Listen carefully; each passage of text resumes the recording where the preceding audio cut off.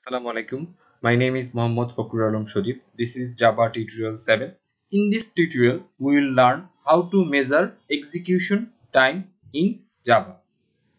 We will use System.nanoTime. This is the most recommended solution to measure execution or elapsed time in Java. It provides nanoseconds level precision of execution time between two measurements. Let's start. NetBeans IDE,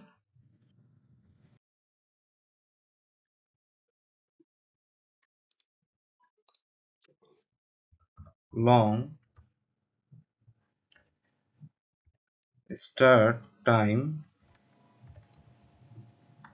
equal system dot nanotime. Long stop time equal system dot nanotime. Long execution time equal, you have to subtract stop time minus start time. Stop time minus start time. Stop time, stop time, start time, start time. It's total execution time in nanosecond. Nanosecond. SECONDS. In short from NS.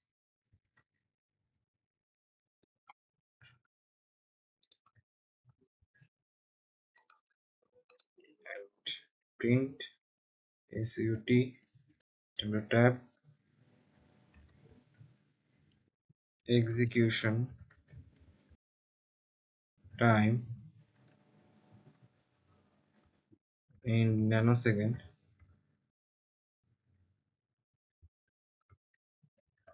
CONDS nanoseconds.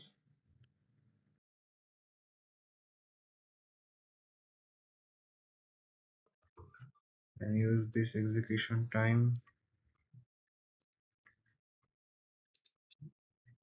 plus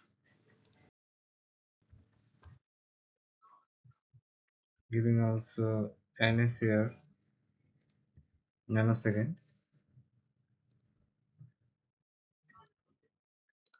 Now I will use a simple program which is if else statement. I have already discussed if else statement.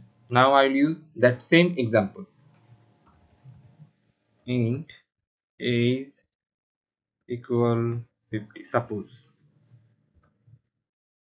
if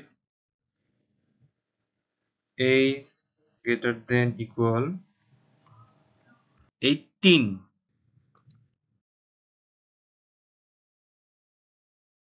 SUT tab print, you are eligible to donate blood.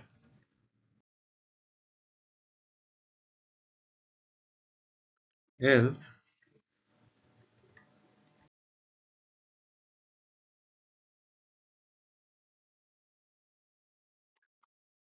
SUT tab to print, you are not eligible to donate blood.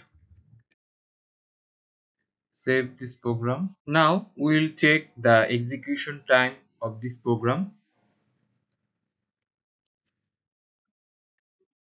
Run this project or press F6.